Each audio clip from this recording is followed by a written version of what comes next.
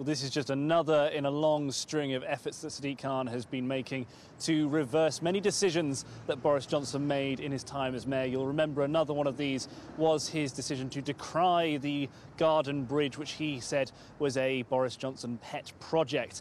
Now he's saying that the decision to shelf this AFC Wimbledon stadium is now on the books again. He's saying it might be returned to Merton Council, which you'll remember from last year unanimously approved the AFC Wimbledon stadium. Now it's going to comprise of a 20,000-seater stadium and 602 homes with several flats and a large amount of space for people to walk around in a sort of village-style development. Wandsworth Council, however, the originators of the main complaint, are not happy about this. Wandsworth Council is only a stone's throw from where this stadium and indeed the settlement around it will be built. They say that the infrastructure surrounding it is not enough, that there's not GP services that can encompass that sort of living capacity, that there's not also schools, and of course the potential blocking off of several roads during game days for St George Hospital, a major trauma centre for a lot of the southeast of the country, let alone the southwest of the capital. Earlier on I spoke to the leader of Merton Council, Stephen Alambritis, for his opinion on the move. We're very pleased with Sadiq Khan's decision to unravel and go away from that awful decision by Boris Johnson to delay this planning application for a brand new stadium with actually 602 apartments, which is sorely needed here in this part of London. So it's a very good decision to have a 14-day consultation to see whether he needs to hand it back to Merton Council, which passed it unanimously, and the officer recommendation is stuck the same as before, i.e. to go ahead with this brilliant application for a home-based, fan-based, trust-based football club. Now, whilst it may be a good thing for fans here who want to celebrate AFC Wimbledon in what was their sort of spiritual home, it's something that Wandsworth Council and other councils across this part of the capital have decried. They say it's just not a good idea, there's not enough infrastructure. What would you say to that? I would say to Wandsworth Council they've had plenty of opportunity to consult, to be consulted. All their views have been taken into account.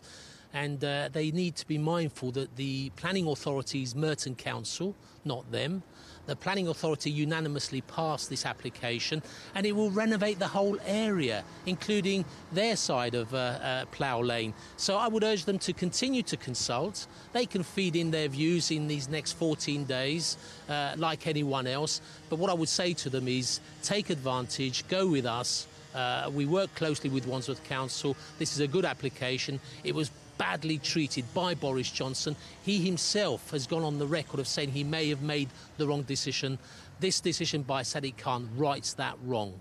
Now, one thing that has been floated in all of this is the sheer amount of non-affordable housing. Obviously, the mayor has a quota that he's set himself of 50% of affordable housing.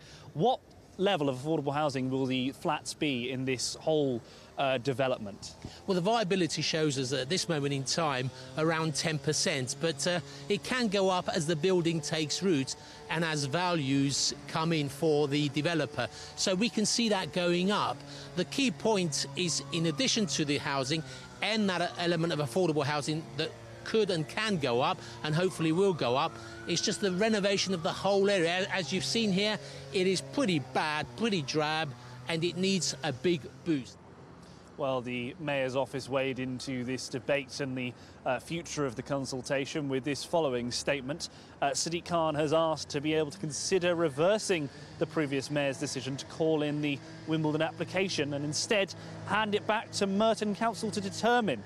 The Mayor's request is now being formally consulted on, and he looks forward to hearing from all interested parties. He can make the best decision for London.